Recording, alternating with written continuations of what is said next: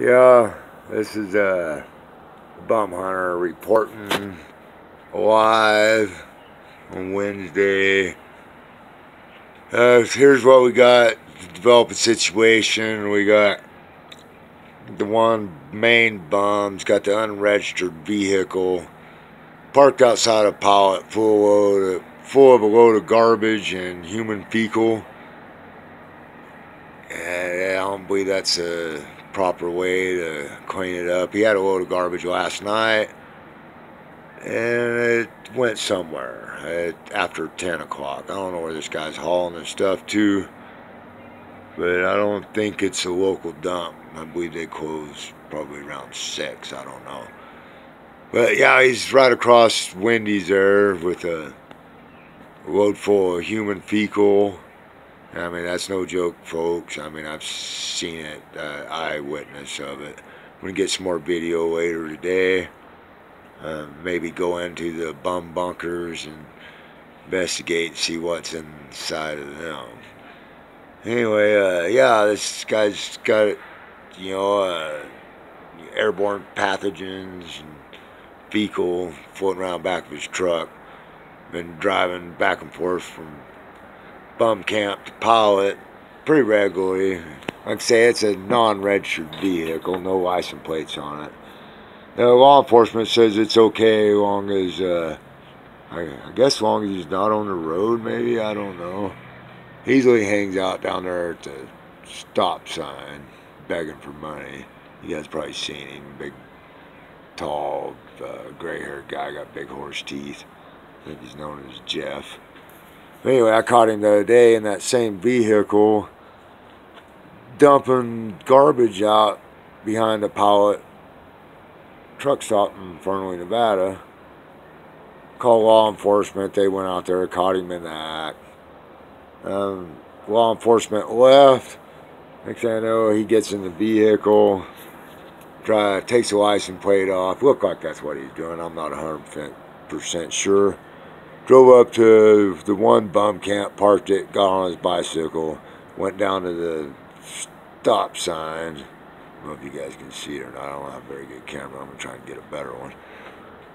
And started begging for money again. And as you can see where I'm filming from, my concerns is these homeless people, especially the bunkers they got dug in. I mean, you don't know if you got rapists, pedophiles, thieves, what you got living out there.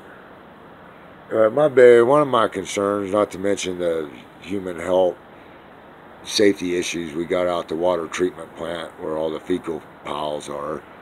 And that stop sign there, they really like to beg for money there. And I noticed they'll be begging for money and they'll look over at my house and a car will drive by and they'll look back at my house and another car will drive by. And it's just a matter of time before these people, if that's what you want to call them, I mean, they're not acting like them very much.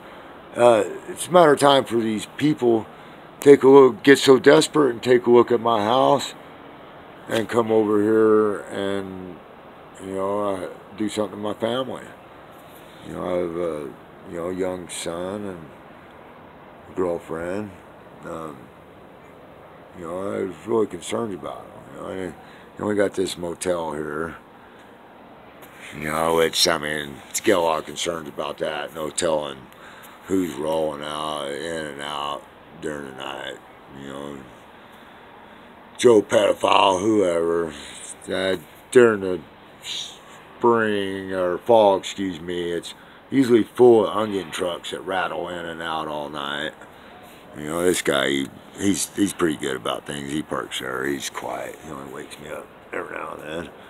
Then you got the good old truck wash over here, which they've been pretty quiet lately. I was having some issues with them screaming and yelling profanity all hours of the night.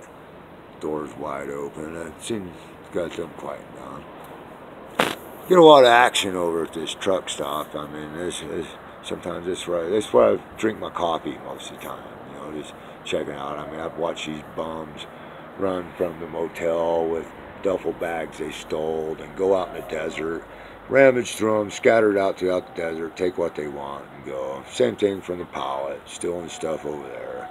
You know, it's pretty regular. I get up about 3 o'clock in the morning, make a pot of coffee, and smoke a few cigarettes, and watch a show. Hey, yeah, a while back we had an incident. I woke up, heard some sirens. There's a white truck come in from over there. Guy drove around the back, about where that yellow fire truck is back there, or whatever it is. I can't quite make it out, but drove back there and got out, and the law enforcement was chasing him. He got out. Couldn't really tell what was going on. I think he might have reached for a rifle, they say. I don't know, but they unloaded at least 2 clips on him. And at the time, the truck wash people, they were out trying to watch the show go on too. And there was bullets ricocheting in my direction. The people from the truck wash, they were running from cover. People from over at Wendy's, they were running for cover. The guy drove back around, went back in front of the pallet, got out of his pickup, ran to the store and started bleeding. You should have seen the people come pouring out of pallet. Anyway, that's just some of the activity we got going on a pretty regular basis. You know, I mean, the bums are in and out all the time. Just last week, there was a band, about 8 of them every night. They would pour in and spread out and bum for money. And, you know, they're all living back there at bum camp with no facilities.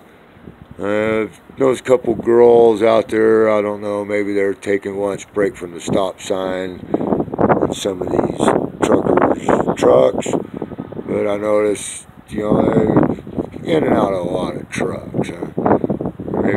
Maybe that's the Panhandlers Union. You know, you get a break every hour. You know, it doesn't matter which truck you take it in. You got to take it in a truck. Anyway, this is a bum hunter, and hope you enjoyed this video. Hopefully I can get a little bit more exciting video for you subscribers out there that are watching, and maybe get a few that actually care. Thank you very much.